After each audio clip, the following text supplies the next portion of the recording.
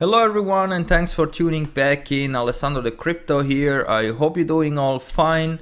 Let's have a look on the Bitcoin price because we are still trapped below $9,000 and we have different bearish but also bullish signs. Currently I'm not in a trade, even though I wanted to short this breakout here to the downside, but since we have still some bullish signals and also we have a future gap now up here at around 9,200, I still think it could be too early right now to short. My target is still to reach this 8,000, possibly even down to $6,200 to start longing or buy back into Bitcoin what I took profits out here.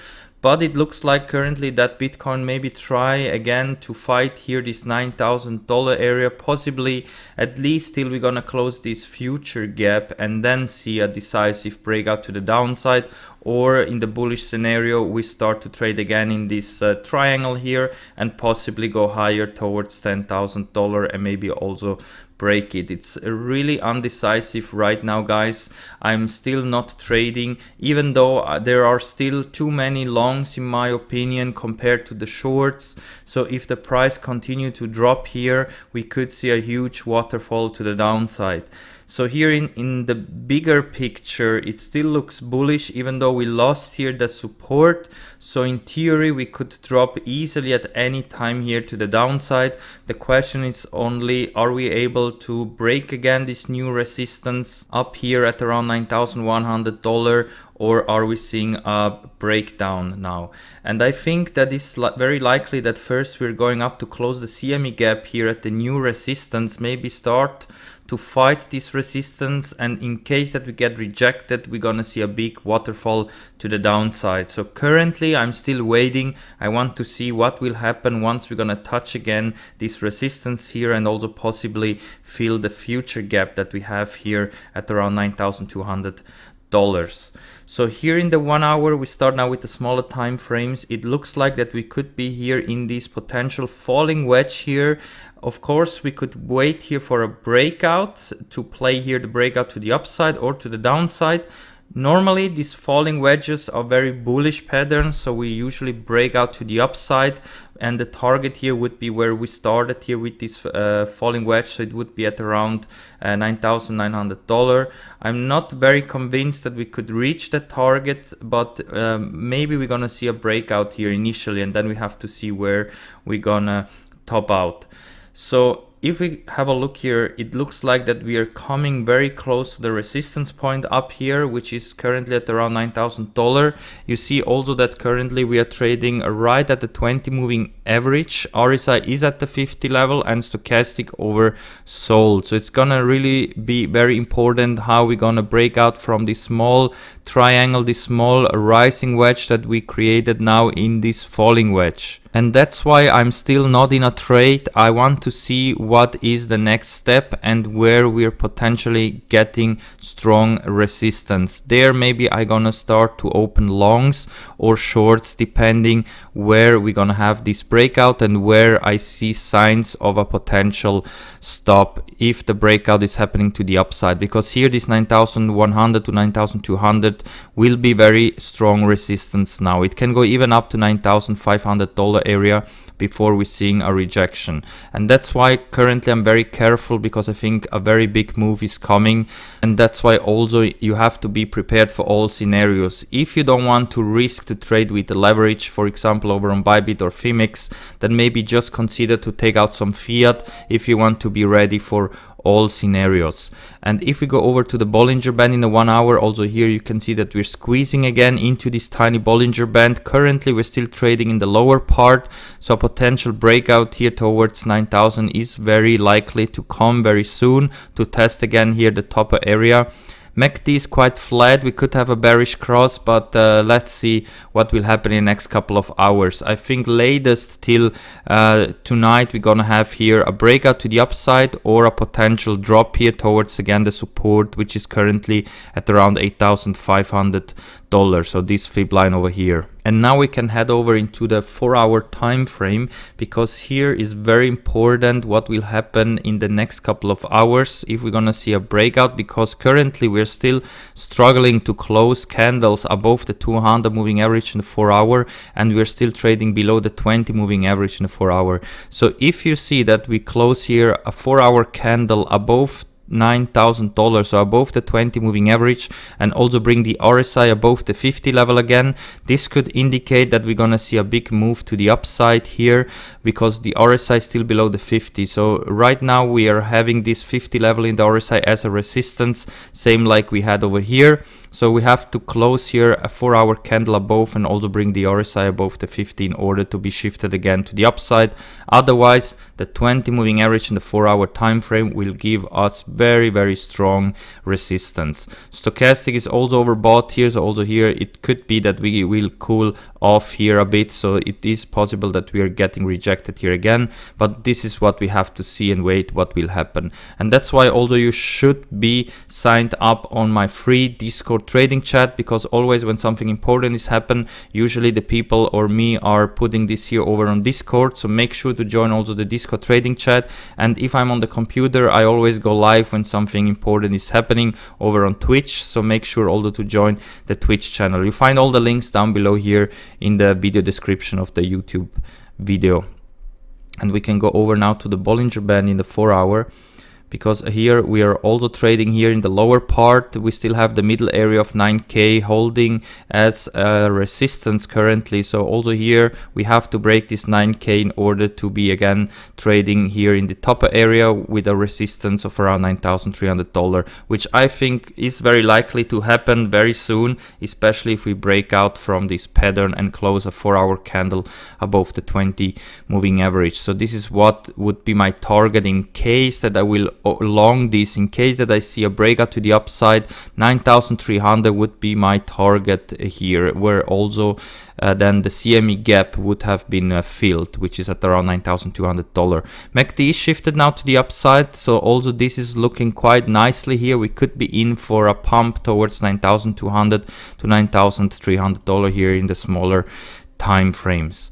And now we go over to the daily, because here if we zoom in a bit, you can see that currently we're trading below the 20 daily moving average. So even if we see a short-lived pump here towards 9,300, but we close the daily candle below the 20 daily, so below $9,000, that would be very bearish in my opinion. We would fill the gap and then start to trade again below the 20 daily.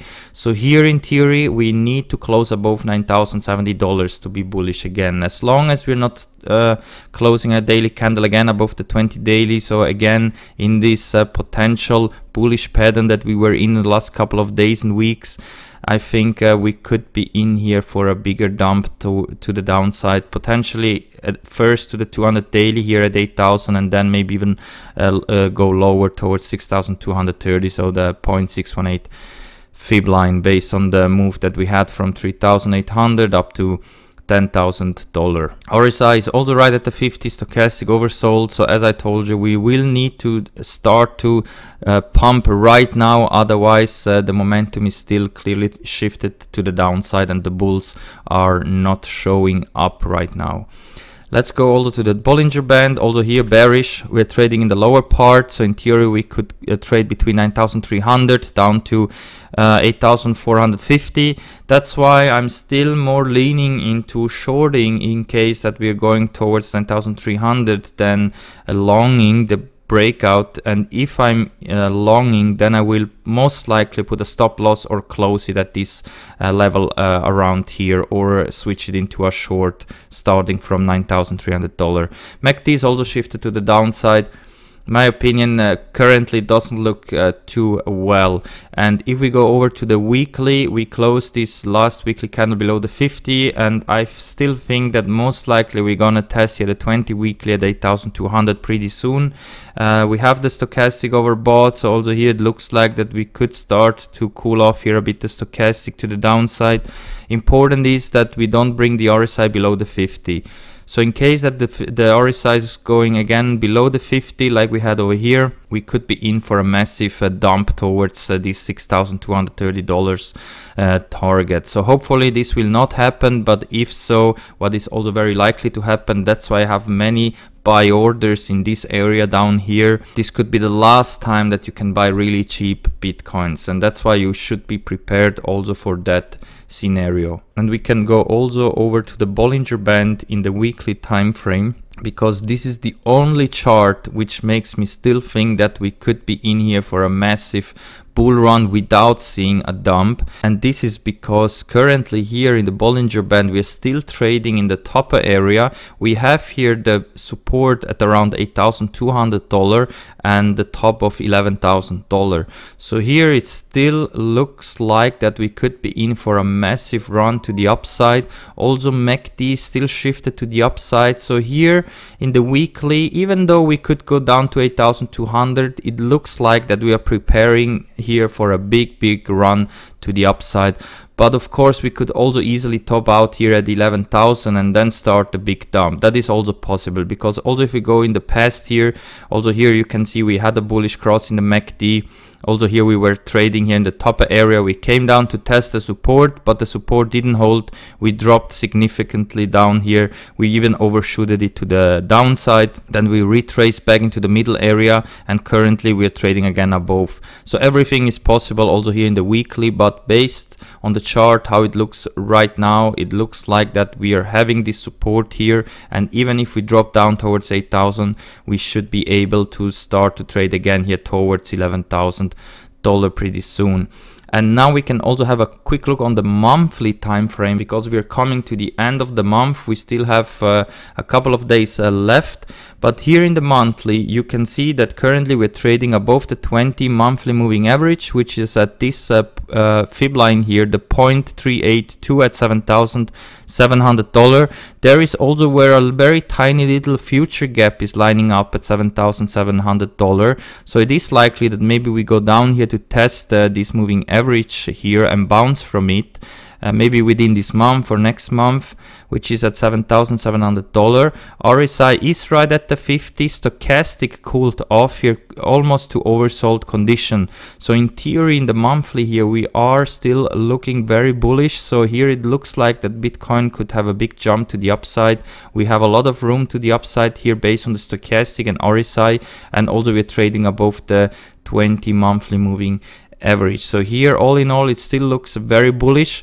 The only thing that is concerning me a bit here in the monthly is that we had a big wick to the upside here to 10,000 and came immediately back down here. So usually when we see these big wicks to the upside, then always a big correction on the opposite side happens, like we also had here in the past, as you can see here when we had the run to 14,000, and same here at the all-time high when we had the run up to $20,000. So this could indicate that first we're gonna see here a potential test of the 20 monthly, or even here at the 50 monthly moving average at $5,500. In any case, you should be prepared for all scenarios, guys. It's still looking very bullish for the long term, but we could be also in here for a bigger dump in the very short time frame, and that might be really the last opportunity to buy cheap Bitcoins.